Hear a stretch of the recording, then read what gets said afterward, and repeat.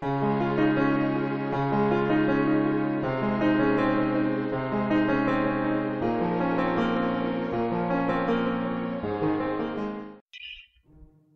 друзья! Сегодня я вас познакомлю с изумительной дачей. Как вы думаете, чем занимался человек, владевший этим чудом? С 1910 года дача принадлежала Елене Ивановне Лумберг, жене архитектора Федора Федоровича Лумберга, который и построил эту дачу. Дачи, усадьбы и особняки, как по мне, это идеальное здание для фантазии настоящего творца. Наверное, именно поэтому дачи, принадлежавшие архитекторам, самые удивительные и так отличающиеся от всех соседских.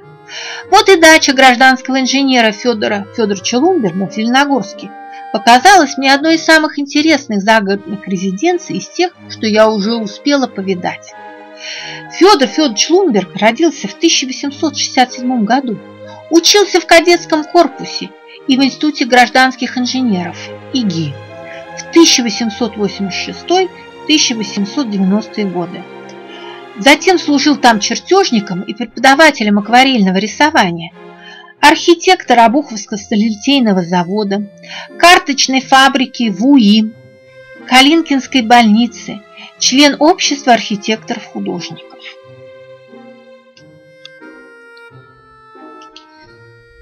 В Петербурге архитектор построил 10 зданий, в основном принадлежащие Обуховскому заводу, и собственный дом на Перекупном 9 в стиле модерн.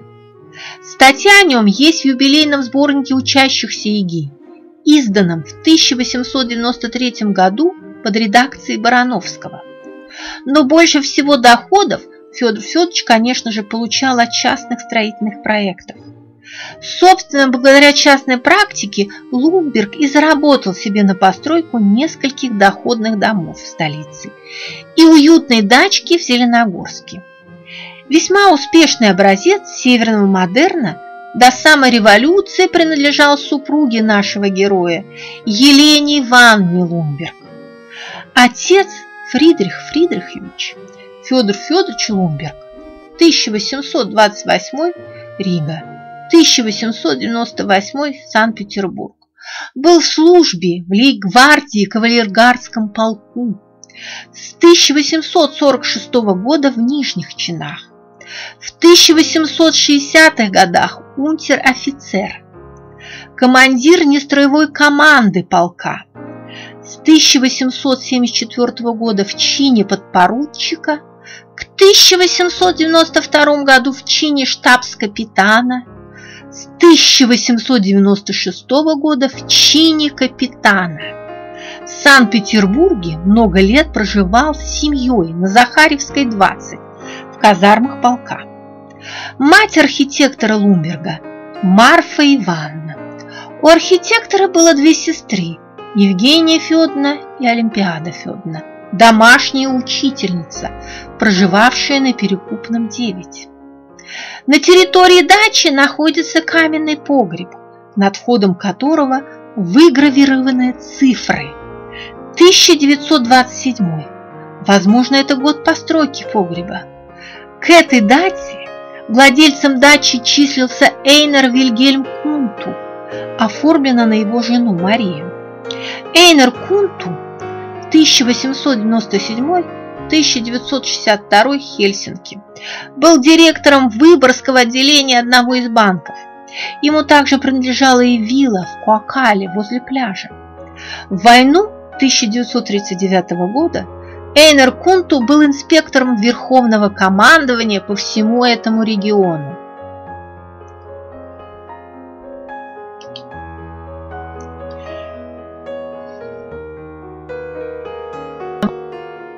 Печи в этой даче изготовлены в начале 20 века по проекту известного архитектора Эдуарда Диппеля. Это одни из немногих изразцовых печей, сохранившихся в Зеленогорске. Они являются памятниками декоративно-прикладного искусства и художественной промышленности. Но в эпоху советскую в даче разместился санаторий Северная Ривьера, со временем превратившийся в обыкновенное общежитие. Но в отличие от соседских дач, этой красавице повезло. В наше время ее привели в порядок.